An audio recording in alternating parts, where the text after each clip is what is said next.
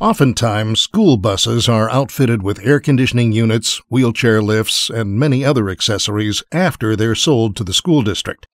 Eventually, these buses start experiencing battery issues because the original installed alternator doesn't provide enough output to handle the new electrical demands. If the alternator is not upgraded, this will result in constant discharging of the batteries, premature alternator failure, and starting issues due to low voltage. Measuring the current draw for the bus is the best way to ensure the alternator has sufficient output for all of the vehicle's electrical demands. This will help you determine if you have the correct alternator for your application. Let's review the steps for measuring the current draw of your system. The first step is to make sure the batteries are fully charged. Partially charged batteries will result in inaccurate readings. Next, with a clamp-on ammeter, attach the clamp around the negative battery cables. Make sure the ammeter is set to amperage DC and 0 meter. Remember, all cables connecting to the battery negative post need to be placed inside the ammeter clamp. Now for step 3. With the ignition key on and engine off, turn on all accessories. The heater and defroster blower fan should be on high, lights on high beam, and wipers on high speed. Also, turn on the radio, interior and entry lights, video monitor system, stop flashers, clearance and warning lights, and any other vehicle accessories. In step 4, with the clamp still in place, take a reading to get the approximate amperage draw. Record the reading. Then turn off all the accessories and leave the ammeter in place. The next step is to record the amperage draw of the special needs lift if the bus has one. With the key on and engine off, place a load on the lift and raise the lift. While the lift is going up, take a reading and record it. On this bus, for example, the lift drew 60 amps.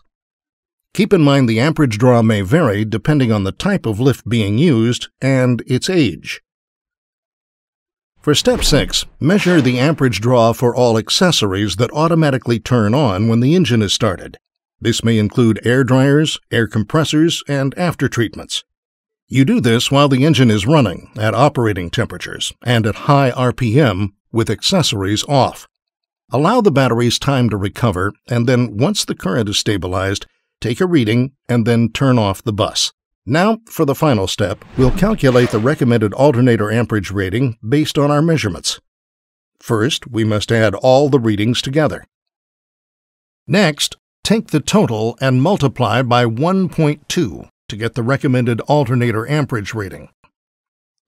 As a rule of thumb, the total vehicle amperage demand should be 20 to 30% under your alternator's rated output. If this isn't the case, then it is recommended you replace the alternator with a higher amperage unit. If you're installing a higher output alternator, you need to also verify that your charging cables are sized appropriately for the higher output of your new alternator. The chart on the screen serves as a good reference guide and is available on our website. An alternator without sufficient output could result in frequent discharging of batteries, reduce alternator efficiency, making the engine work harder, increase fuel usage, decrease the life of the alternator, create starting issues.